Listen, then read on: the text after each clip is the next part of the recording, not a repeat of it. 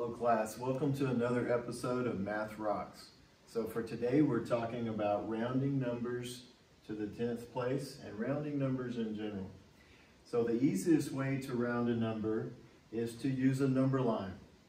Notice this number line is counting by hundredths from 7 to 7 1/10. So notice the number line is counting by hundredths, and then we're rounding 7 6/100. So we're going to round 7 6/100, and we want to know what is 7 6/100 closest to. So we've put a diagram up here. If we jump from 7 6/100 to 7, that is 6/100. If we jump from 7 6/100 to 7 1/10, that is 4/100. So you can see by using a number line that 7 6/100 is closer to 7 1/10. So if we're rounding to the nearest tenth, 7 6/100 would round to 7 1/10. Now we're going to take a look at a different strategy. If the number line seems a little confusing to you,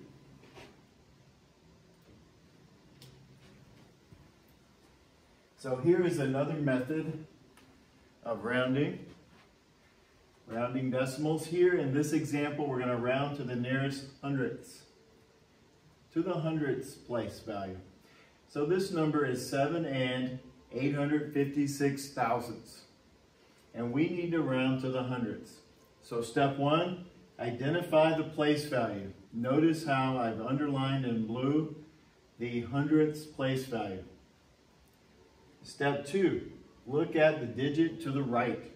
So I drew a little line here in green to the digit to the right. We do that because that is a lesser place value, and the digit is 6. So step three, if the digit to the right is 0 through 4, 0, 1, 2, 3, or 4, the place value digit stays the same.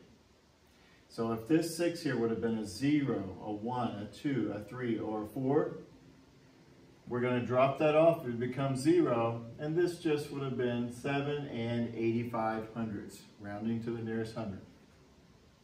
However, if 5 or more, add 1 more. So here we have a 6. So that's going to make this hundredths place increase by 1.